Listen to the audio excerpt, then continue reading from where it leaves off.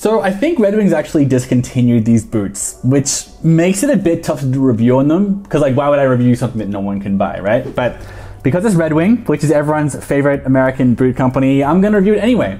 Because A, they might bring this model back. B, this leather is available on many other Red Wing boots. C, I already paid for them and spent a month walking around in them, so I'm gonna do my damn video. And D, I got an interview with a guy who makes the leather for Red Wing for this video. How are you? Today in this very special video, I'm speaking with Plutarco Mejia, the Senior Director of Global Business Development at SB Foot Tanning Company. That's a tannery owned by Red Wing in Red Wing, Minnesota. This tannery is over 100 years old and being always proud of the products that they do. Everybody in the tannery takes pride of being making leather for such a long time. And Red Wing Shoes also is proud of the products that we do, and we try to do the best leather and boots that we can do with all the American-based products. So I was lucky enough to bring Plutarco on, and he's going to talk about this iconic leather from SB Foot, the Hawthorne Muleskinner leather. Red Wing's best known and usually their only rough out leather. First, let's quickly describe the Rover boot I've got here. This is the Rover boot. Some call it Red Wing's easiest to break in plain toe boot. Others call it a transitional boot from the mock toe to the harder soled blacksmith, or like the Iron Ranger as well. Basically, the Rover boot is Red Wing's blacksmith boot with a crepe rubber sole. It's precisely the same shoe as the blacksmith otherwise. Same stitching, same speed hooks, same rolled edges on top, same fit, same sizing, everything. It's similar but not identical to the cap toe Iron Ranger. In fact, I have a video with 10 differences between the Iron Ranger and the blacksmith you should check out up here somewhere. But to keep things simple, this is a plain toe, round toe, heritage style work boot, just like the Red Wing blacksmith, but with a rubber sole. This sole is crepe rubber, and while it doesn't look like it, it is in fact the exact same material as Red Wing's iconic mock toes sole. It's a different shape, the grip are different, but it's the same softness, it's the same exact rubber. In other words, the Rover is the neglected child of the blacksmith and the mock toe. You might call it the bastard child actually, because it's not recognized as part of the family anymore. Maybe it'll be back on the market by the time you watch this video, if you're watching it in the far distant future and there's a Red Wing store on the moon.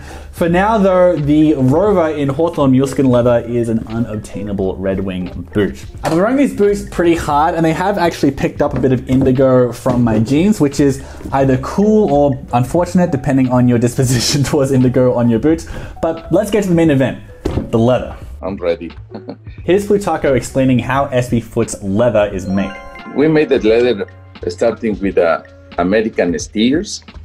We just use American hides, stand it in our tanneries. We have a blowing plant in South St. Paul, and then we have a retanning facility in Red Wing Shoes and a finishing facility.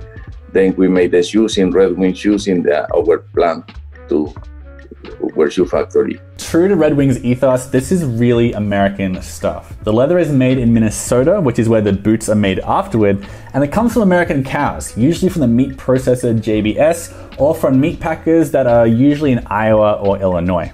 We buy the hides to meat packers, like for instance, GBS, or we buy hides in Iowa or in Illinois, and where we find big packers that can give us a consistent size steers, where we find the best quality, the thickest leathers with the less amount of defects.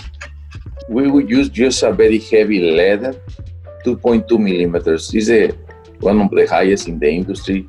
Most of the other brands use a lighter weight, and that gives to our products and strength and resistance over the time that they are very strong. So let's talk about tanning. How is Red Wing's leather tanned? You might be familiar with the term oil tanning, but some leather workers consider this a bit of a misnomer because leather is either vegetable tanned or chrome tanned, or a combination of the two. So what is oil tanned leather? The oil tanned leather is a concept that was created where we have the drums, which is a mixer. We put the hides inside, and then we put the veg extracts from different trees that we import from South America or from Italy, depending on which one. And then We penetrate the fibers with these products to give the compact fiber structure, and then we put oils in the leather. It's chrome tan, beige retanning with oils. But the common thread with oil tanning is that while it's chrome tanned, the leather has a ton of oils and often waxes added to it that increase the water resistance and the softness and the durability. You don't have to condition oil tan leather as much as most other kinds of leather. So that's Red Wing's leather at large we've talked about thus far. Hawthorne Muleskinner is Red Wing's signature rough fat leather, meaning it's your normal leather flipped inside out, so the nappy flesh side is on the outside.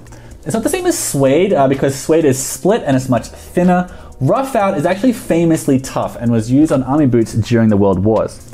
As for the recipe of the oils with this leather, we have an oil that is based mainly in heavy parts of fish oil, and but mainly is veg oils like a lecithin. But this is a special combination of oils that give this warm feel to the leather. Natural oils mainly is what is in that leather. We don't use petroleum-based oils for this kind of finishing. Those mineral oils are more for waterproof leather and some other leathers. But this Muleskinner, Oro Legacy, Amber Harness, these typical leathers, we use these natural sourced oils and sometimes waxes, like beeswaxes, base waxes combined. And yes, you did hear him say that fish oil goes into this leather. This is a special fish oil from cold water. This can be made from countries as Alaska or from other fishes like in Germany or Norway. They have to be fishes from extremely cold water that develop a special oil that is much more high quality.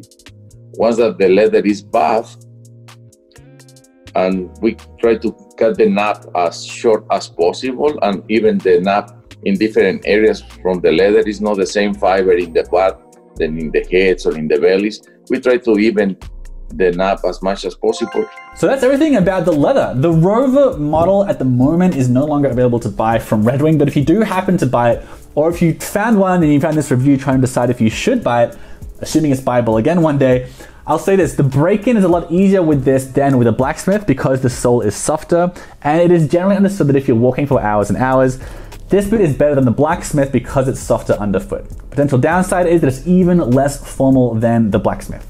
That's it. That's my review of the Red Wing Rover, and this is like my interview review combination video. This is a really cool leather exclusive to Red Wing. The boot is a softer version of the blacksmith, and if you hate the sole, you can just get it replaced with a Vibram mini lug and turn it into the blacksmith. You can read a full article of this video in the description below, along with the original blacksmith video if you want to learn more about the ins and outs and the fit and sizing of this boot. And make sure you subscribe as well, because I got a lot more boot reviews and interviews, little documentaries, and other sorts of heritage wear stuff coming up.